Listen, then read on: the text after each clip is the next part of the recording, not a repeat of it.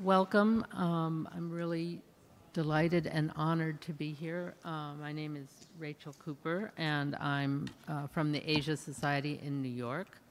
And I actually had the idea for this panel last year, partly because I was so deeply inspired 20 years ago when I met Agha Shahid Ali. And I thought I'd just start the session giving you a little bit of what that experience was. I only met him once. I'm not an expert, and it affected me all of these years. Oh, okay.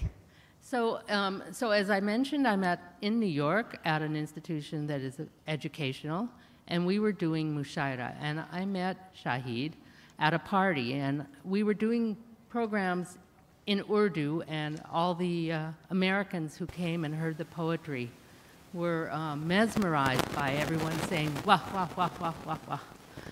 But they didn't know really why. They knew it was deeply moving. They didn't know why. So when Shahid and I were talking, he said, well, I have a commitment to writing ghazals in English because this is a great form. It's one of the great forms in the world. It has so much to say, and I want to share it more universally. And at that point, we decided we're going to do a program together. We're going to do a mushaira, and we're going to bring this form to Americans, and we're going to find a way to do this in English. And he had already started a project, which Chris will talk about in a minute. In fact, all of us will. But what was so tragic was we had this idea, we had this passionate conversation. He, shortly after this, got ill, and he passed away. And we had the mushaira, but the mushaira became a memorial to his memory, to his vision. And what has struck me all these years later is slowly but consistently, his voice has brought so much to poetry in general, globally. And his vision of Kashmir, I think, has affected people in a different way than the headlines that we often see. So we'd really like to look at that from the perspective of the panelists who are here today. And we're going to start with Chris Merrill because he knew him so well. They were very close. And as you may know, Chris is the head of the International Writers Program at the University of Iowa. So Chris. Thank you, Rachel, and thank you all for coming here at the end of this glorious festival. I have to say this would be for Shahid the high point of his life to see readers of his in Lahore. He came to Lahore once, and indeed in the book, The Country Without a Post Office, it ends with a poem after the August wedding in Lahore. I think it was one of the most profound experiences of his life. What I'm going to say is that Shahid and I were the best of friends, the closest of friends for about 20 years, and we talked to each other on the phone just about every day, sometimes many times in a day, especially if he was writing a new poem. And the book that we're here to talk about, The Country Without a Post Office, was in certain respects the book where he became Agha Shahid Ali. He was, until this book, a pretty, standard free verse poet in America. And then the combination of the tragedy in Kashmir and his blossoming friendship with my namesake, the much older formal master, James Merrill, those two things came together in such a way that he became a bigger poet than he was. Rachel talked about his challenge to American poets to write, as he said, real ghazals in English. I think this came out of his perhaps a latent unease with the translations he made of Fez Ahmed Fez, which were pretty free. I published the book, so I know it really well. And it was sometime after that that he began to think about how to write a real ghazal, how to obey the formal strictures, something that some guzzlers in America in the 60s and 70s, like Robert Bly and Adrienne Rich and Jim Harrison, did not do. So he challenged American poets to write real ghazals in English and compiled a fantastic anthology called Ravishing Disunities. And his last book of poems, Call Me Ishmael Tonight, consists entirely of ghazals, many of which take off from a line from an American poet or some poets from abroad who he was particularly attracted to and wanted in his own way to braid their lines together with his. I thought that I would just read a little bit of this poem, which is a prose poem, Some Vision of the World, Kashmir, which comes from his deep and abiding love of Emily Dickinson. He read Dickinson very closely. He ended up teaching at the University of Massachusetts in Amherst for most of his remaining years, and he was constantly inspired by Dickinson. Interestingly enough, when he died in 2001, he died on December 8th. Of course, by Muslim law, he should have been buried the next day, the 9th, but this was in Massachusetts, and Massachusetts still has what we call blue laws, which means you can't do anything. So he ended up being buried on Dickinson's birthday, which I think he would have liked that. So Some Vision of the World, Kashmir, which begins with 3 lines from Dickinson. If I could bribe them by a rose, I'd bring them every flower that grows from Amherst to Kashmir. And I think that's what he really was doing. So I'm just going to read the first section of this prose poem. It begins like this. But the phone rings here in Amherst. Your grandmother is dying. Our village is across the bridge over the flood channel, the bridge named for Majur. There's no such village. She had a terrible fall. There is curfew everywhere. We have no way to bring her back. There is panic on the roads. Our neighbors have died. There never was such a village.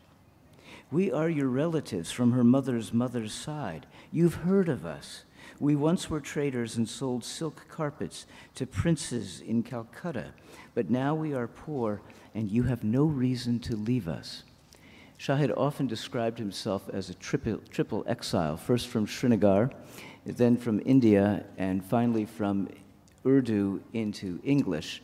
When he translated Fez, he had all of Fez by heart, but he had written almost all of his life only in English. He seemed to me to be an ideal translator for that.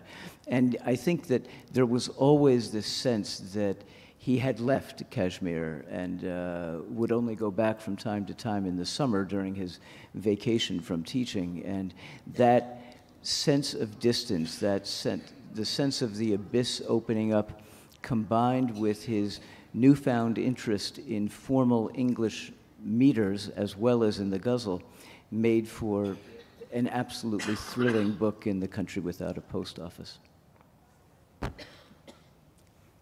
Thank you, Chris. Mirza, I just wondered if you could bring your sense of Shahid, who I know you didn't meet, and yet I think had a profound influence on you. Maybe you could tell a little bit of that story and bring his voice through a different poem. Thank you very much. Thank you all for coming, and thank you, Lahore. It's been brilliant. Can I read the poem first? Because this poem has a particular personal resonance for me, and I'll talk about it briefly after I read the poem. Is that okay? This is I See Kashmir from New Delhi at midnight. One must wear jeweled ice in dry plains to will the distant mountains to glass. The city, from where no news can come, is now so visible in its curfewed night that the worst is precise. From Zero Bridge, a shadow chased by searchlights is running away to find its body.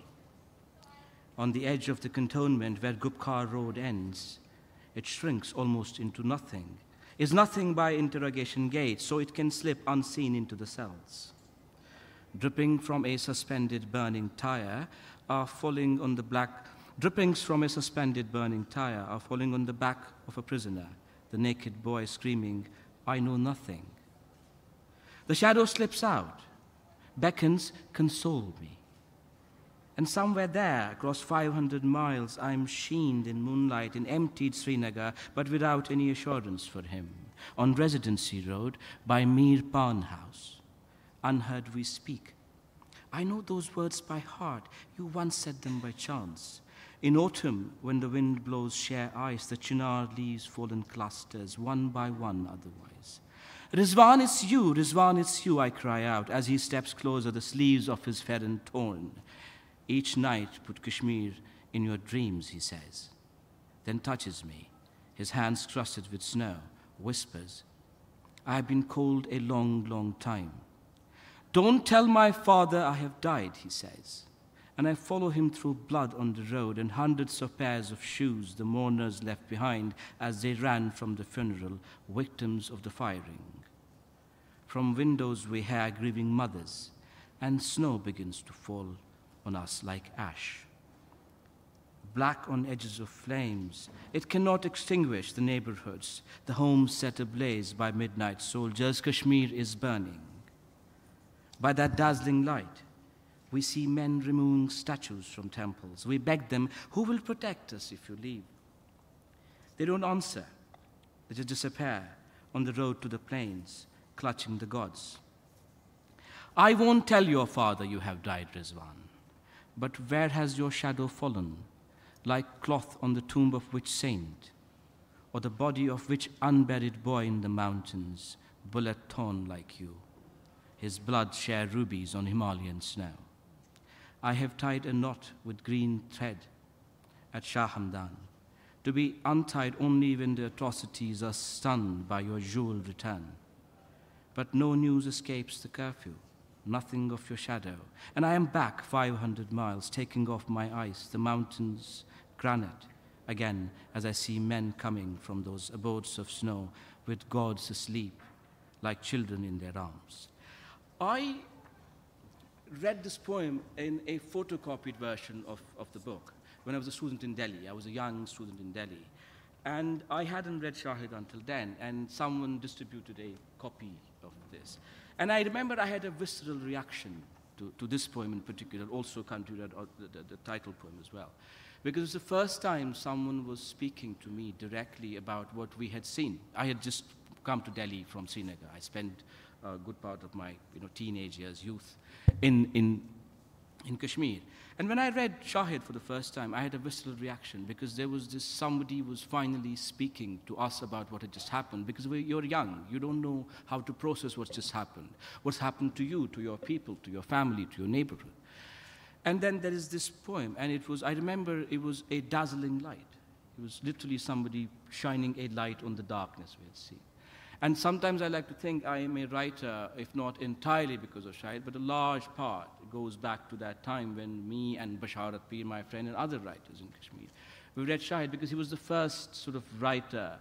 And what also happens, there is this sense of expectation then, because then we thought, okay, here is this is a dream prophet who will now tell the world about us. So my sort of journey, if I trace my journey of being a writer, it goes back obviously to childhood and everything, but also to the moment Shahid arrives in my life. I'm so struck by how powerful his voice is and how it feels of this very moment in as powerfully as it did, when he wrote it. I think, yeah, that's the great tragedy of that is its currency. Yeah, he's relevant, evermore. Yeah. Shadab, can we talk a little bit about the ghazal, about the form, and perhaps how you have been influenced by Shahid's work and how that carries forward?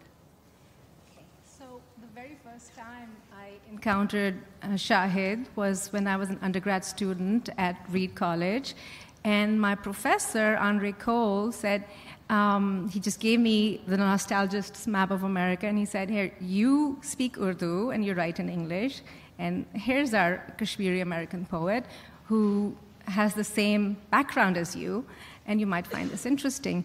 So I read the book, and I was fascinated by Shahid's use of. So this book is set in the desert of Arizona and Tucson, and but the landscape is infused with these ideas from, or these images from the Arabo-Persian Urdu tradition of the lore of Layla and Majnun. And there are a lot of ideas that are mystical in nature. And he brings together Emily Dickinson and, this tradition of mystic thought. And he does it in a very abstract way. So I liked the book, I enjoyed it, and I was fascinated by how he was doing it. For a while, I didn't read much of Agha Shahid Ali, and I rediscovered Agha Shahid Ali when I was a student at Warren Wilson, where he taught as well. So there was a gap of many years where I didn't read Agha Shahid Ali. And it's interesting that when you trace his journey as a poet, you see that he's an exile, is a poet of exile. And when he talks about exile, it's exile from Kashmir, but he enlarges the idea of exile. Kashmir is a metonym for paradise. That's what it is. And his exile is of the same magnitude as Adam's exile from paradise. And so he brings in these ideas that are part of the Judeo-Christian and the Islamic traditions.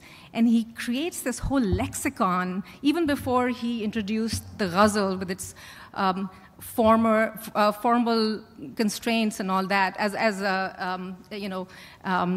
a poetic form. He was sort of progressing towards that. And for years and years, he wrote about Kashmir from the point of view of, as a microcosm, really, of the larger Islamic tradition, of the aesthetic tradition, which includes not only poetry, but also weaving. He talks about embroidery and the rich tradition of weaving silk and wool and cotton. The beautiful poem about the Dhaka gauzes. And he brings a whole lexicon into the American canon, even before he starts talking about the ghazal as a form. So it really was a progression from giving the larger language to even begin talking about the ghazal. So his last collection is called Call Me Ishmael Tonight, which is a posthumous collection, and it's a collection of ghazals. And so if you see his earlier work and you see his posthumous collection, you see how it was such a natural and organic thing for him to enter the ghazal form, because the ghazal is about loss, longing, and the beloved. And all of that is so beautifully combined in his attachment and his love for Kashmir. So, thank you. I'm going to read 5 couplets from his poem. It's a ghazal, and the radif is land. And as you know, and as Chris explained, that the ghazal was being written in the US decades before Shahid taught us how to write it properly.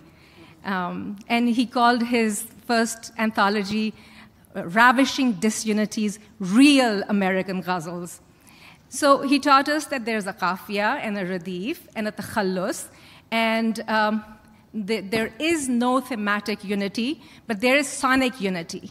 And you have to learn to appreciate the ghazal. The reader has to bring some knowledge of the form and the aesthetics before they can approach the ghazal. So I'm going to read 5 couplets from this ghazal. The radif is land, And I'm going to read it in the traditional Urdu style, so you'll hear the first line of each couplet twice. Swear by the olive in the God-kissed land. As you know, that this is actually a direct quote from the Quran. Swear by the olive in the God-kissed land. There is no sugar in the promised land.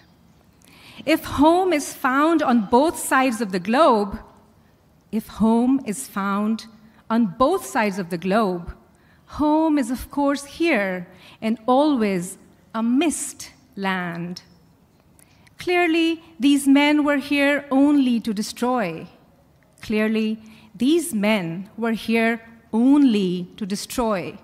A mosque now the dust of a prejudiced land.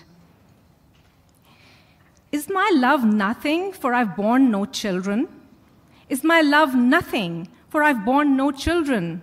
I'm with you, Sappho, in that anarchist land. And this last one. A hurricane is born when the wings flutter. A hurricane is born when the wings flutter. Where will the butterfly on my wrist land?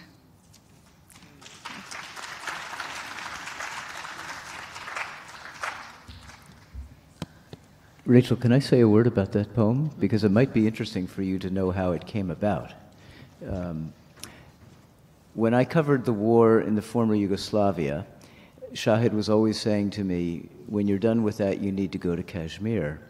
But what I was doing in those years was I would go to house sit the house of the American poet W.S. Merwin, a poet that Shahid and I revered.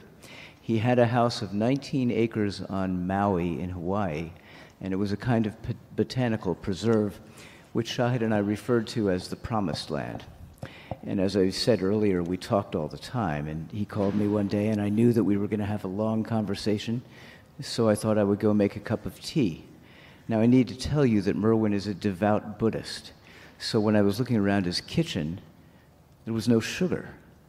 And I said to Shahid, there's no sugar in the Promised Land. And he said, that's a great line for a ghazal. So then we started playing around, and Swear by the Olive in the God-Kissed Land began actually as Swear by the Olive in the Sun-Kissed Land, which at the time, Sun-Kissed was a very popular brand of orange juice. And I said to Shahid, I think that might sound a little bit like an advertisement. And then we got to the Quran, and the poem began to take off, and we challenged each other to write such a poem. That's how that began. And the ghazal chain that we put together as he was dying began with Swear by the Olive in the God-Kissed Land. There's no sugar in the Promised Land, Swear by the Olive in the God-Kissed Land. And it ended, 200 poets contributed couplets to it, and it ended with Shahid's signature couplet. At the moment the heart turns terrorist, are Shahid's arms broken, O Promised Land? I thought that might be interesting for you. It is. Thank you for that. I want to clarify that swear by the olive is the part that's from the Quran. So the rest of the, it's a phrase that's in the Quran. Yeah, just to clarify. Shaista, I'm just wondering if you could kind of put this in a larger perspective from the standpoint of literature and your view on how he fits into the larger canon.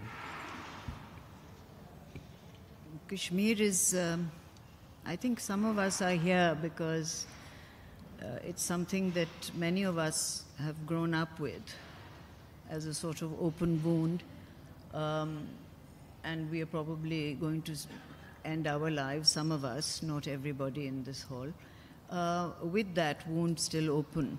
And I was just thinking when I was reading Agha Shahid Ali's poetry, how this image of of Kashmir, really, in a sense, Kashmir encapsulates various areas in the world which have been torn by violence and war. And he actually talks about Sarajevo, he talks about Chechnya, He talks about Bosnia. And I was just thinking, you know, like you have a list of all these terrible places, and you keep ticking things off, and Kashmir is still the wound, which is open.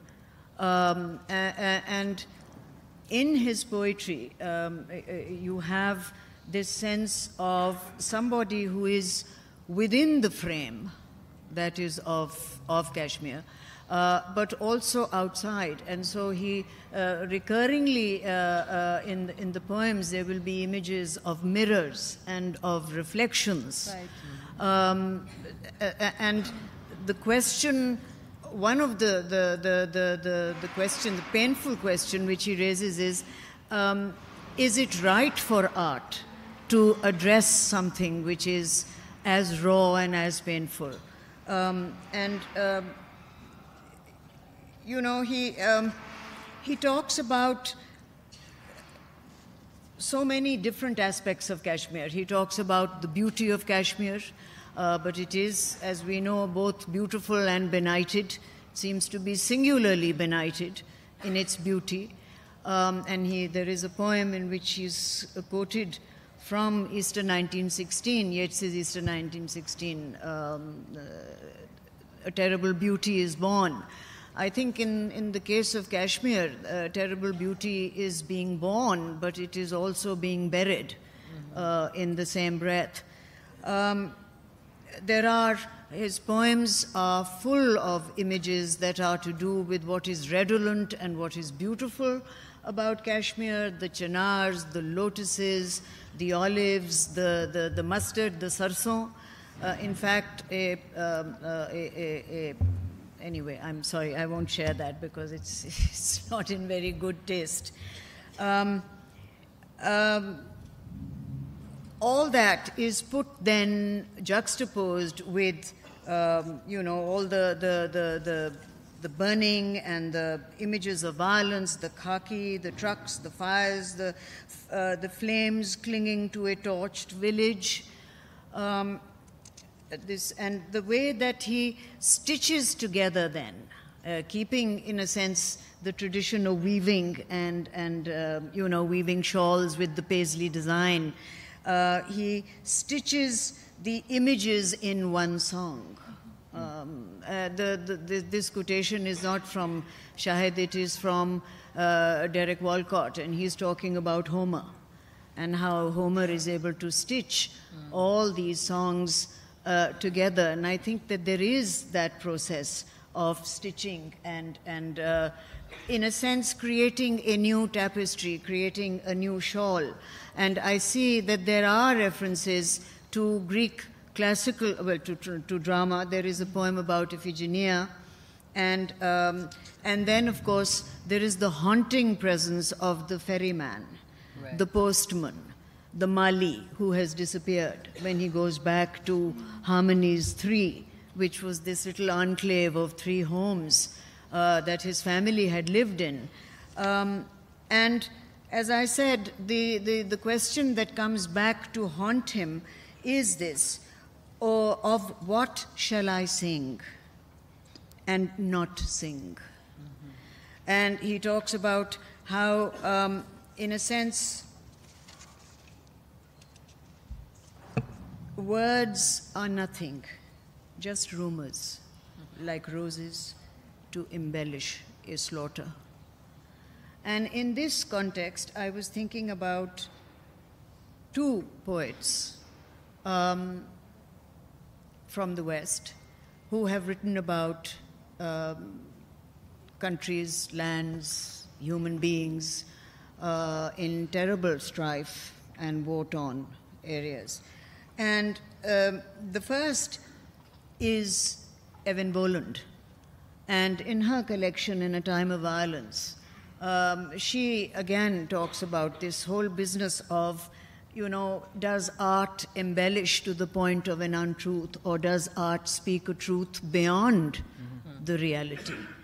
And one of her poems, which is called Time and Violence, from this collection, she says about the characters in the poem, she says, write us out of the poem. Make us human in cadences of change and mortal pain, and words we can grow old in and die in. And then she also, in another poem, says, show me the obduracy of an art which can arrest a profile in the flux of hell, inscribe catastrophe. And I think that this is something that the poems that you have read, Agha Shahid Ali's poems, they do try and navigate a path, a language, really, to both express pain, but also to recognize poetry as poetry and words as words. It's not really a competition of which is better or which is worse, the reality or language or the language of art. But the fact that, in a sense, they are two different worlds, but because they are different, they are also related. And that sense both of distance, his own personal distance from the place, whether it is in an aeroplane or it's sitting in New Delhi or he's here in Lahore. The prognosis, incidentally, for that wedding in August doesn't seem to be a very cheerful one for the couple, because they seem to have embarked on another journey of pain, which is an unusual poem about the aftermath of a wedding, but maybe that's how one is left feeling at the end of many weddings. I was, excuse me, am I over taking too much time? Nope. It's fine. I think I'll have to be written out of this lecture, otherwise I'll go out still lecturing. I'd just like to read this poem where, again, the second poet I was thinking of was Seamus Heaney. And the word that occurs in one of his poems in North is omphalos. And omphalos, which is the navel or the center, is something that Srinagar and Kashmir are for Agha Shahid Ali. Omphalos in the best sense, in the sense that that is the core, that is something that keeps you together, it's your anchor. And I think that this is something that he then, the omphalos is to be found in the home. So the poem is Return to Harmony 3. 2 summers, epochs then of ice, but the air is the same muslin, beaten by the sky on Nanga Parbat, then pressed on the rocks of the nearest peaks. I run down the ramp. On the tarmac, I eavesdrop on Operation Tiger. Troops will burn down the garden and let the haven remain. This is home, the haven, a cage surrounded by ash, the fate of paradise. Through streets strewn with broken bricks and interrupted by paramilitaries, Irfan drives me straight to the Harmonies 3. For my father, the youngest brother, 3 houses built in a pastoral, that walled acreage of Harmonies, where no one but my mother was poor. A bunker has put the house under a spell. Shadowed eyes watch me, open the gate like a trespasser. Has the gardener fled? The annex of the Harmonies is locked. My grandmother's cottage, where her sons offered themselves to her as bouquets of mirrors. There was nothing else to reflect. Under the windows, the roses have choked in their beds. Was the gardener killed? And the postman? In the drawer of the cedar stand, peeling in the veranda, a pile of damp letters. The one to my father to attend a meeting, the previous autumn, another an invitation to a wedding. My first key opens the door. I break into quiet. The lights work. The Quran still protects the house, lying strangely wrapped in a jamawar shawl, where my mother had left it on the walnut table by the fireplace. Above, if God is with you, victory is near. The framed calligraphy, ruthless behind cobwebs. I pick up the dead phone, its number exiled from its instrument, a refugee among forlorn numbers in some angry office on Exchange Road. But the receiver has caught a transmission, Rafi's song from a film about war. Slowly, I so slowly keep on walking, and then was severed forever from her. This is All India Radio, Amritsar. I hang up. Upstairs, the window too is a mirror. If I jump through it, I will fall into my arms. The mountains return my stare, untouched by blood. On my shelf by Ritsos and Rilke and Kawafi and Lorca and Iqbal and Amachai and Paz, my parents are beautiful in their wedding brocades, so startlingly young.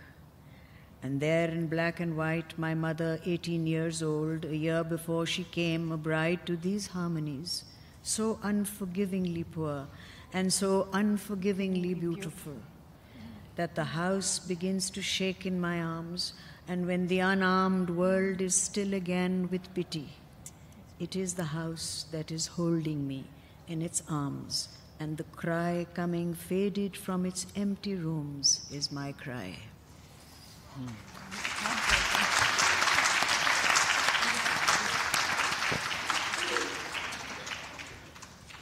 Somehow there's something about hearing poetry that is unlike reading it.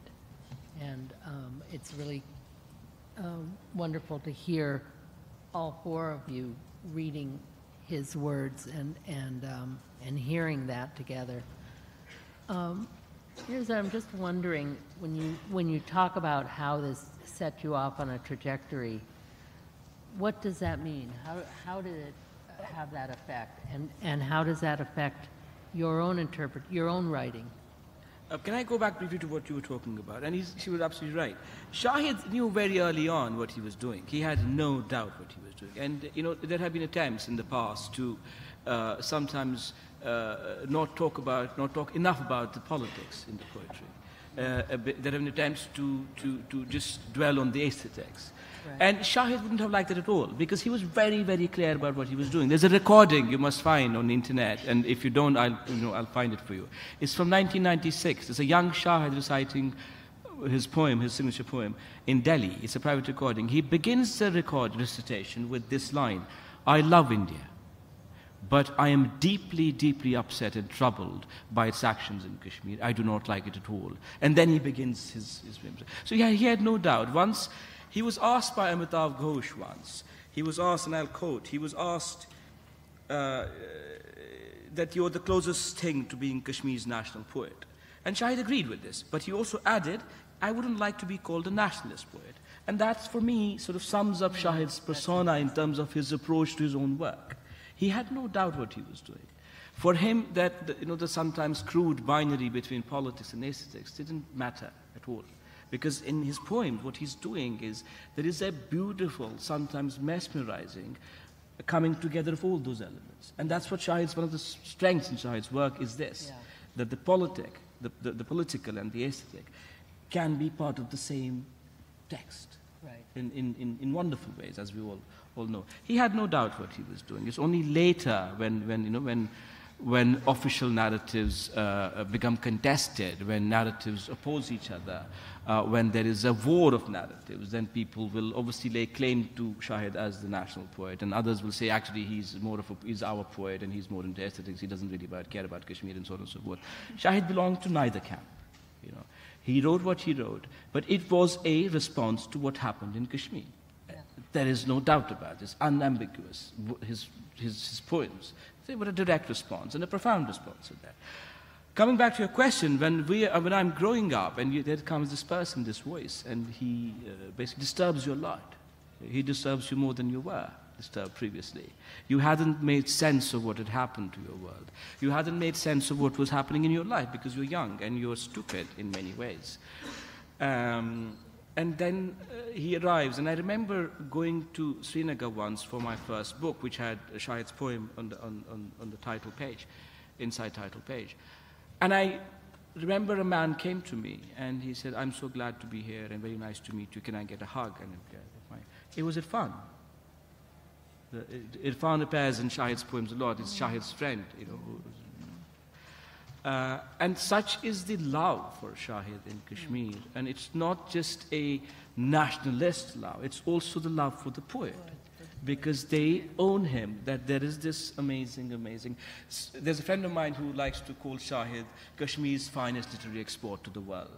And most days I tend to agree, because it doesn't take into account our writers that came before Shahid, who wrote not in English, who wrote in Kashmiri, or back in the day, Kashmiris would write in Persian and Urdu and Hindi, and back in the day in Prakrit and Sanskrit. But in the modern age, I tend to agree, he is our finest literary export to the world. And as you mentioned earlier, these days especially, if one were to try and understand what has been going on in Kashmir, or what is going on at the moment in Kashmir, and what do Kashmiris make of all this? How do they live? How do they die? And how do they dream? How do they raise their children? One should read Shahid, not the security analyst we hear on TV or who hog our newspaper pages all the time, because these days they're counting tanks. Which has more, which country has more, which has more fighters, and so on and so forth. But this man, infinitely more profound in terms of an understanding. If anyone hasn't read Shahid, now is the time to read Shahid in order to get a glimpse into Kashmir. And as you mentioned, the terrible beauty is being born And being buried. all the time. Can I just read a few lines? Yes. We'll go past our ancestors, up the staircase, holding their wills against our hearts. Their wish was we return forever and inherit that to which we belong. This is from a longer poem. It's entitled A Pastoral. And this, I think that something that you've been talking about, how while he's considered the national poet, he's not nationalistic and so on. I think that there is that sense that he is there and he is never there when it's all happening, as it were. That's one thing. And the other thing is that location obviously doesn't have all that much to do with belonging. He was not born in Kashmir, he was born in New Delhi. He grew up in Kashmir, and then he went to America, and I think that he was very much part of the tradition of American writers at that point in time. Something else makes him Kashmiri. And is it because he, in a sense, isn't there all the time? And wasn't there, and yet it is through his art that we do have a window that opens onto so many different aspects of Kashmir, and the sensuous beauty of it, and yet also the terrible, bloody history, a new history of torments. Every page is a new history of torments. And also the fact that, again, Kashmir then encapsulates all the other terrible events that have taken place. I mean, it's now in history, but it's also all time.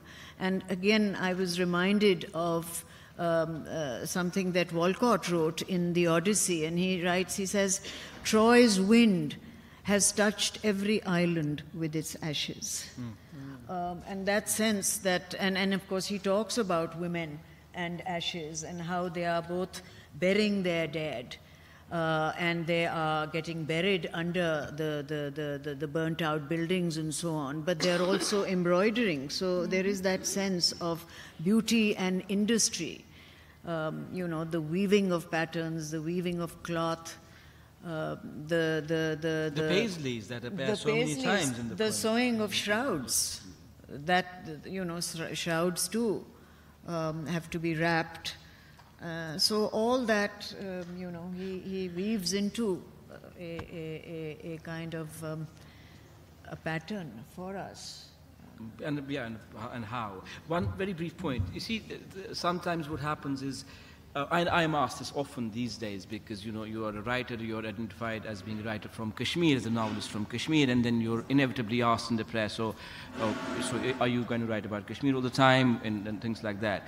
And then you begin to get exasperated because it is as if to suggest that the story of Kashmir cannot encapsulate the entire human experience. Yes. But Shahid displays that remarkably, Yes. that when he is talking, literally zeroes in on an experience in the city, as if it encapsulates Yes. the entire human experience. Yes. And that's where Shahid sort of also transcends Kashmir. That's right. So speaking of transcending, I wanted to ask Chris. So you were around him for the 20 years he was teaching in American schools and a major part of the American literary world. I wonder if you could speak a little bit about the impact of his work and how it was understood. One thing I would note is that on the question of writing about political issues, this is where he decisively broke with James Merrill. Merrill would look at his poems and he had really no interest in the political matter. And Shahid would take what J.M. had to say and then he would ignore him because he was always doing what he wanted to do. And I'm just thinking, his impact on American poetry is that, first of all, every young poet in America writes ghazals now. I mean, I've often said it's like that moment in English poetic history when the Italian sonnet washed up on the shores, and you have Thomas Wyatt and Shakespeare and Spencer and everybody writing sonnets. Now, we don't write sonnets so much in America, but we write ghazals. I mean, in a way, Shahid brought these two parts of his life together.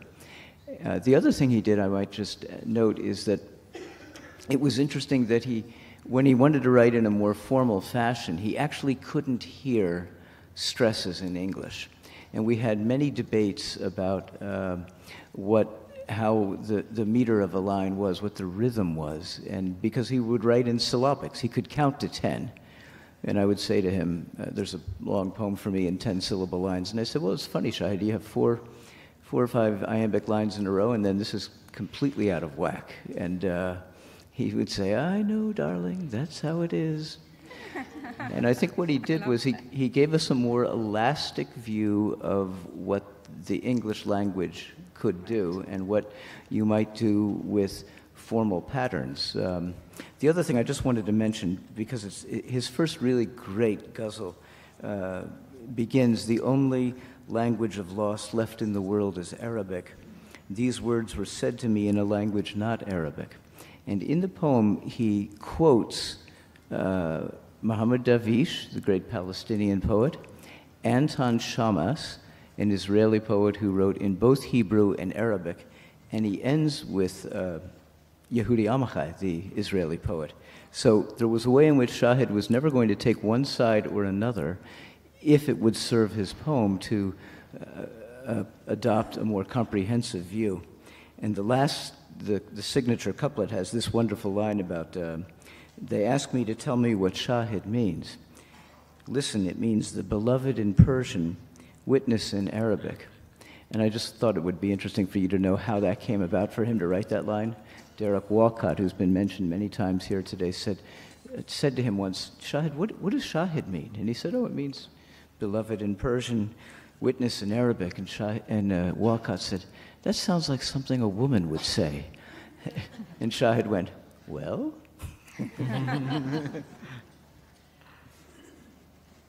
Shadab, I just wondered, your thoughts about his impact and the impact of the American ghazal.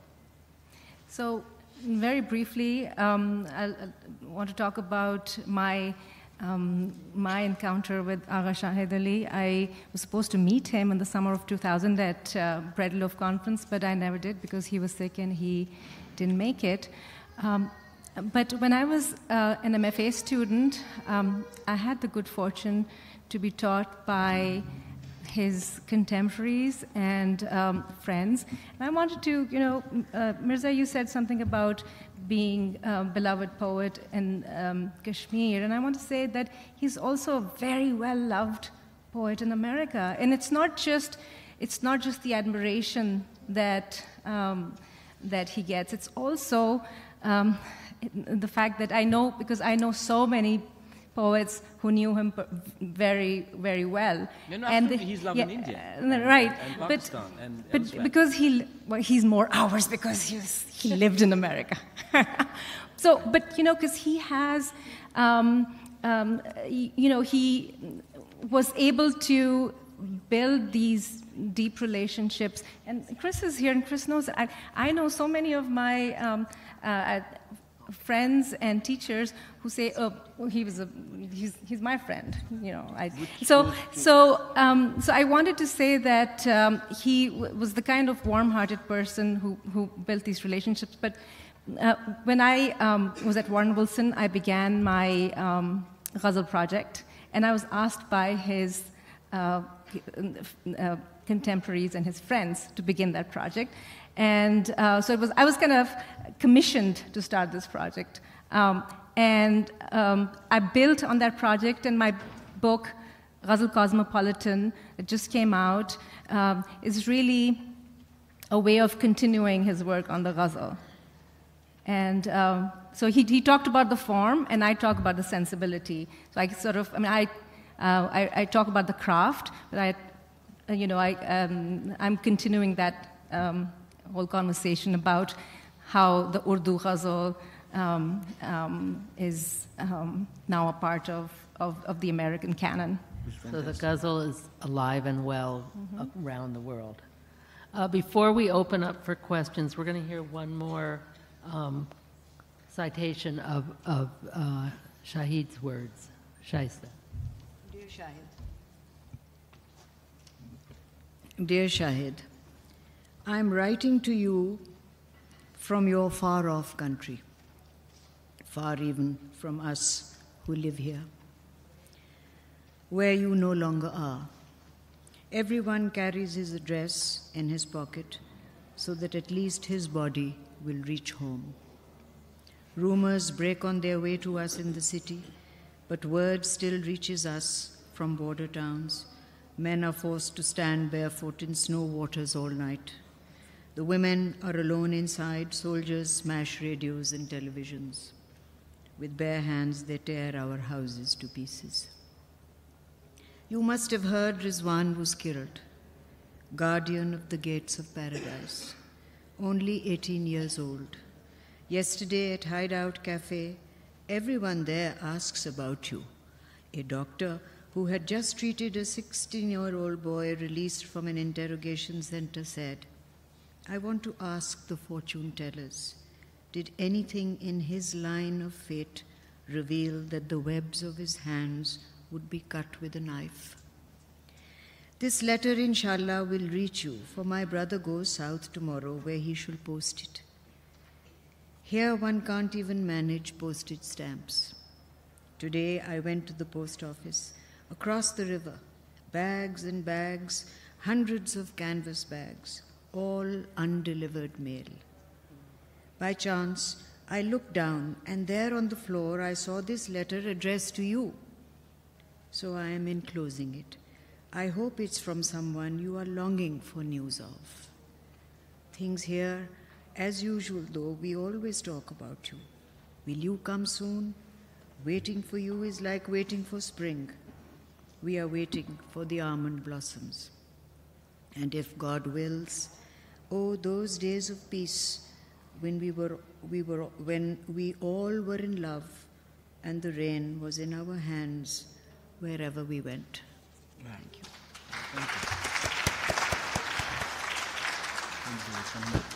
Can I add one quick thing? You know where that poem comes from? It was his deep reading of the Belgian surrealist Henri Michaud.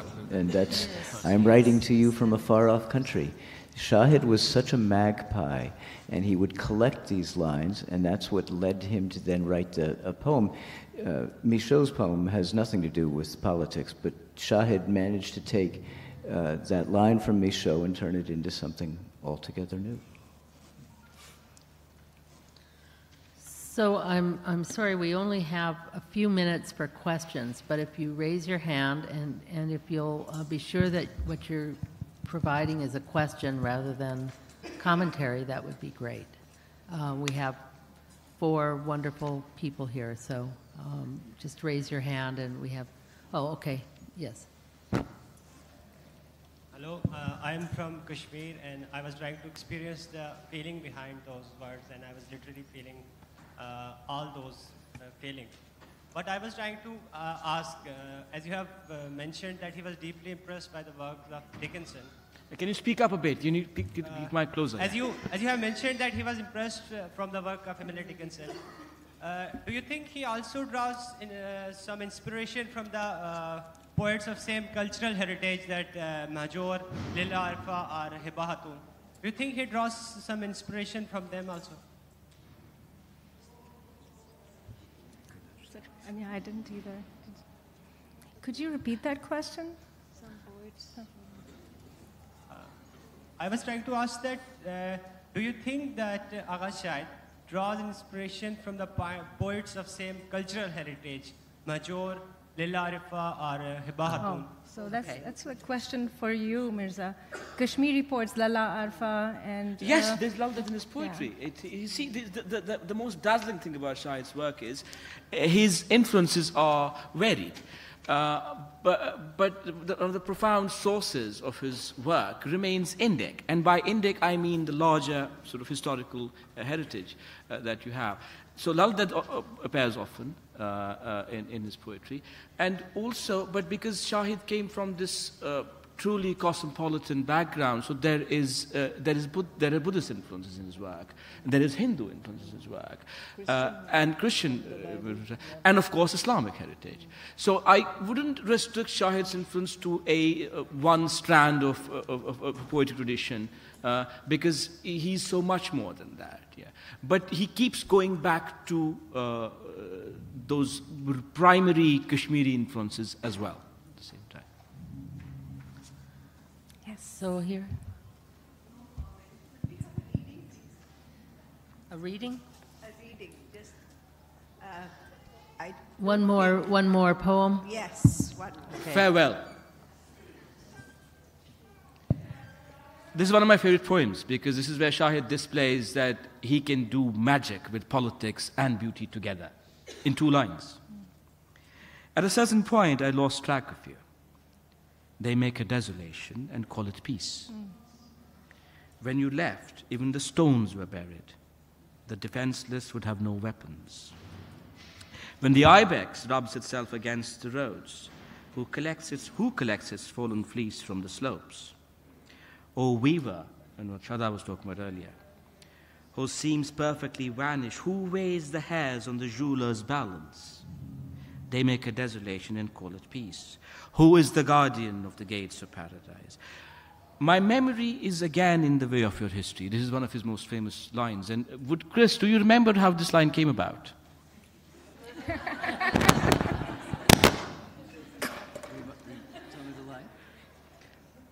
My memory is again in the way of your history. Okay. So Shahid's great friend Patricia O'Neill, who has helped build Shahid's archives at Amherst. Shahid heard her speak this line, a version of this line in her kitchen, and he deploys it so wonderfully as part of this poem. It was a casual remark somebody made in someone's kitchen, and Shahid, what you mentioned earlier, he just worked it into. My memory is again in the way of your history. Army convoys. This is what I love the most about what Shahid does. My memory is again in the way of your history. Army convoys all night like desert caravans. In the smoking oil of dimmed headlights, time dissolved. All winter, it's crushed fennel. We can't ask them, are you done with the world? In the lake, the arms of temples and mosques are locked in each other's reflections. Have you soaked saffron to pour on them when they are found like this centuries later in the country I have stitched to your shadow? In this country we stepped out with doors in our arms Children run out with windows in their arms. You drag it behind you in its corridors. If the switch is pulled, you'll be torn from everything. At a certain point, I lost track of you. You needed me. You needed to perfect me. In your absence, you polished me into the enemy. Your history gets in the way of my memory. I am everything you lost. You can't forgive me.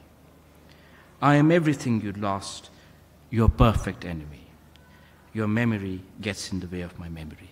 This is where Shahid talks about the Kashmiri Pandits, his friends who left Kashmir, sadly, in an exodus. So Shahid, as Chris mentioned, he's all those things together. Thank you. Okay.